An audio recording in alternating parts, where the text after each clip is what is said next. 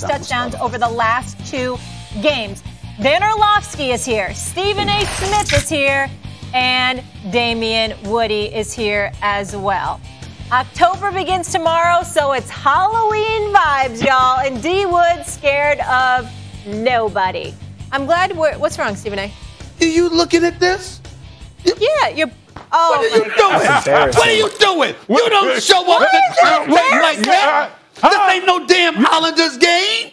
What is that? Short off season, you're 100% right. National TV. Lakers October 19th, this time with Klay Thompson, and obviously Russ will be on the court. Can't wait. Lakers second best. That's who this dude is. He does that hockey. But what the hell, Dan Orlovsky, are you seeing this? It's embarrassing. Stephen A. Go ahead, Dan. Go ahead. I'll let you speak. Go ahead, Dan. You went to Boston College. That's an institution of respect. You're on national TV, and you show up wearing a sweater from TJ Maxx, man.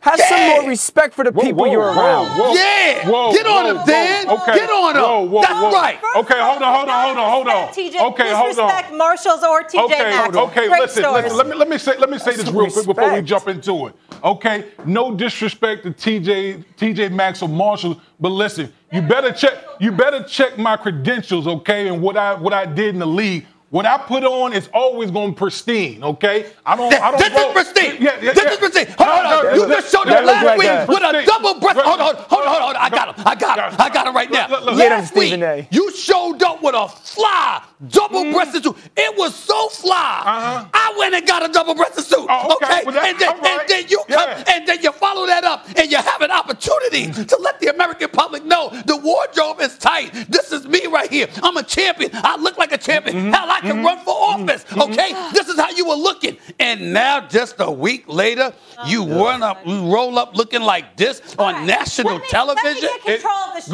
Go ahead, Marley. Go ahead. First of all, as the fashionista on the show, it is fine to wear. He's wearing a monochromatic navy fall sweater. He's got dark denim on, which is a little dressier, and a matching navy shoe. It's a fall casual look. It is fine, Damian. Ignore him. Okay, thanks. Okay. Don't let me get started with your wardrobe today. Don't let me get started.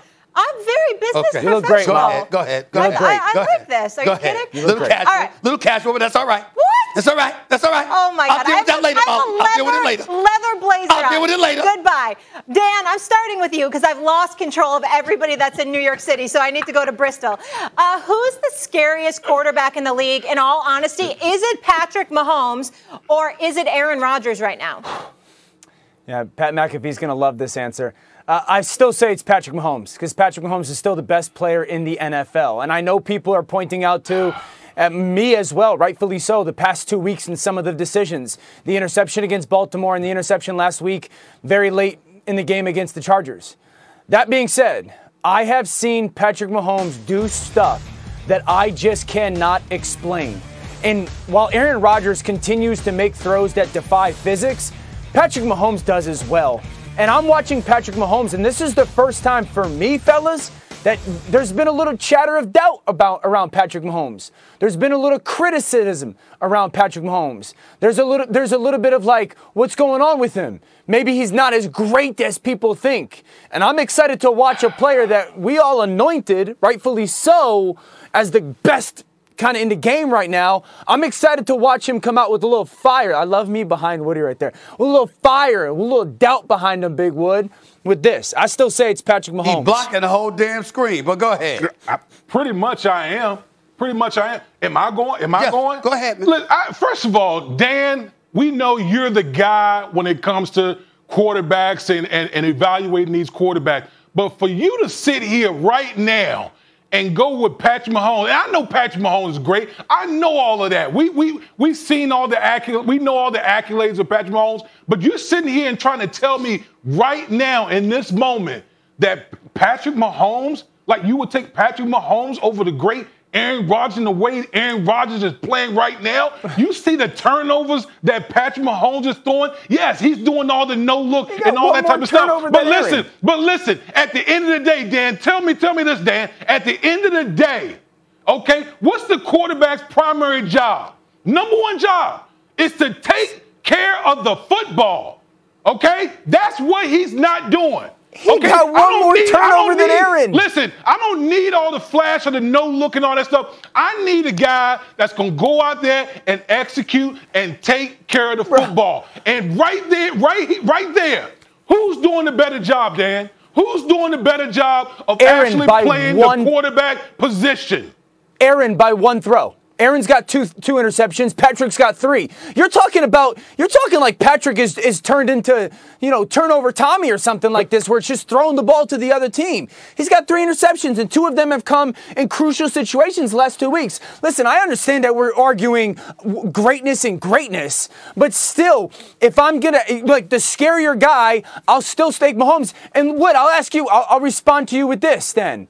While Aaron has made some jaw-dropping throws the past 2 weeks, scarier in the moment, who would you be more scared of moving, in creating? That was a big part of Aaron's game in the past. He hasn't done so as much recently. I'd still be more scared of Patrick and his scramble ability to go create than Aaron we've seen recently. Well, Dan Orlovsky, we have to take your fears with a grain of salt, because scared of Dak Prescott and the way he's looking, scared of Matt Nagy and his play calling, and now you're scared of Patrick Mahomes because of what he brings to the table. I mean, we have to take your fears. You're taking shots we have to take your fears. Stephen. You got a lot of fears, Dan Orlovsky. You got a lot of fears, okay? That's number 1. Number 2, here's the deal. Not only is he a bad man, let's take this into consideration. We looked at Patrick Mahomes. It wasn't just because of Kelsey. It was because of, obviously, Tyreek Hill. We look at that because you're a quarterback. You got to have somebody to throw the football to, right? Well, guess what has happened? Have you seen Aaron Rodgers connecting with Davante Adams?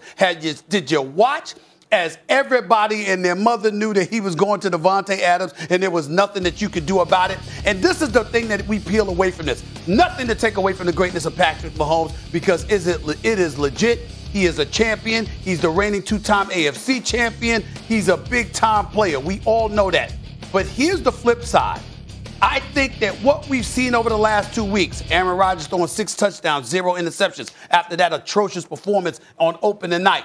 Patrick Mahomes throwing about 3 interceptions over the last 2 weeks, looking like a shell of himself compared to what we know him to be. Isn't it really about this and really this alone? As great as Patrick Mahomes was, we had him on that pedestal all by himself. And now we must accept reality that we might have been too fast with that.